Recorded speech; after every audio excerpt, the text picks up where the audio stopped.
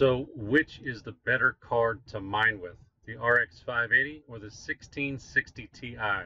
Well, let's find out.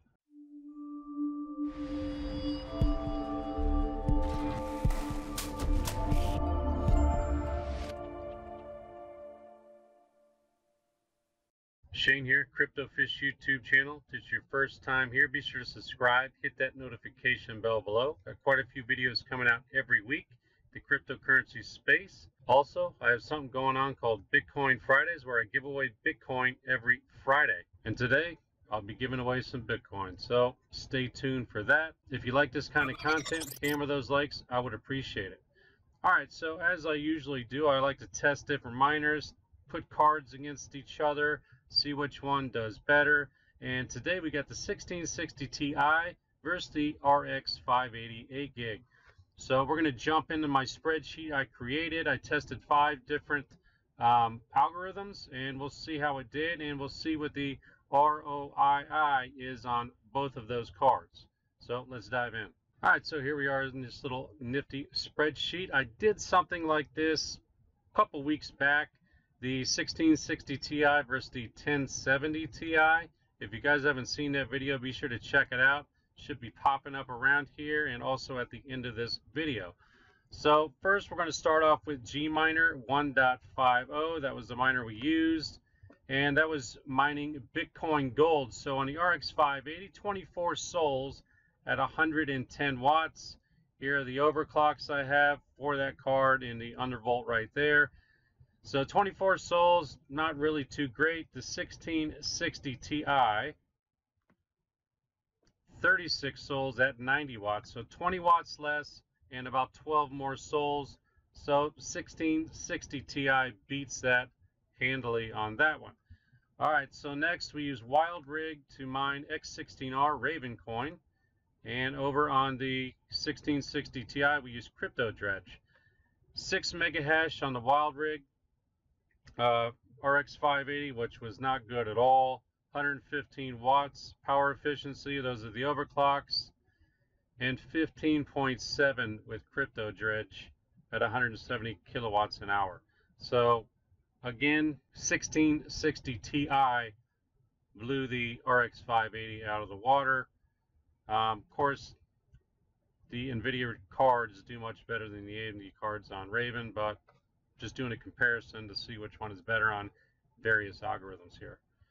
All right, so next, using Gminer on the NVIDIA card, Kookaroo 29 mining swap. So 4.8 graphs a second for the 1660 Ti as opposed to 1.8 for the RX 580. 95 watts on power for the 580 as opposed to 90 for the 1660 Ti, so that was pretty close. But what wasn't close was the graphs per second. Almost 3 graphs more per second for the 1660 Ti, which was, I mean, that's, again, not even close. So there's 3 of them, just not even close. Next, I think it was going to be Ethereum Classic, if I'm not mistaken. Claymore on the NVIDIA. 30.5 mega hash for Ethereum Classic. Those are the overclocks there. RX 580. This one should be the winner on this, but it's not. 29.4 mega hash on Phoenix Miner 4.2. I mean, it was close, but 1.1 mega hash. 1660 Ti again beats it out. And finally, using SG Miner to mine MTP or Zcoin. Only 760 kilohashes a second at 120 watts. Just ridiculously low.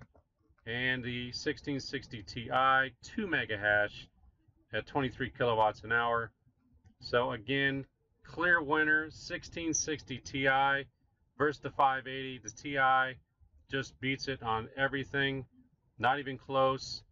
Now let's get down to the actual cost of these cards, and if you were to go out and buy these new, which, you know, you can go buy them used, but I like to buy my stuff new. I don't trust used cards. So this is what I did. I found the cheapest new cards that I could find, and I went ahead and did the ROII, the return on initial investment. So here are the costs of these cards. $179.99 found the cheapest RX 580, and $269.99 for the 1660 Ti Ventus, which is what I have. The coins, the best coin to mine right now to get your quickest return on investment would be 39-cent profit per day on the 580 as opposed to 65 cents for the 1660 Ti.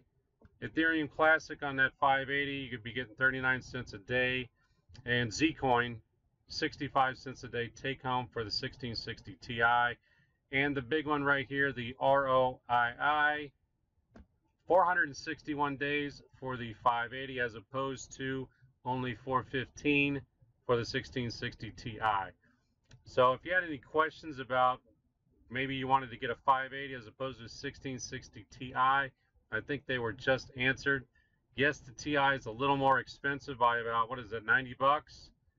But you're going to get your return on investment quicker, and it mines all these algorithms better than the 580. So for me, it's a no-brainer.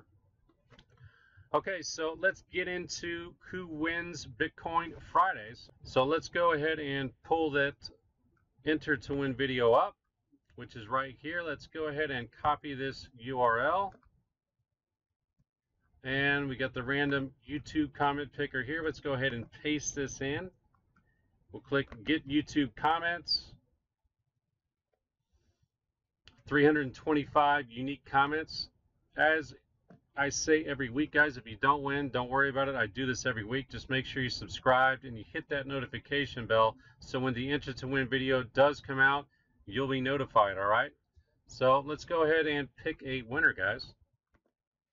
Good luck, everybody.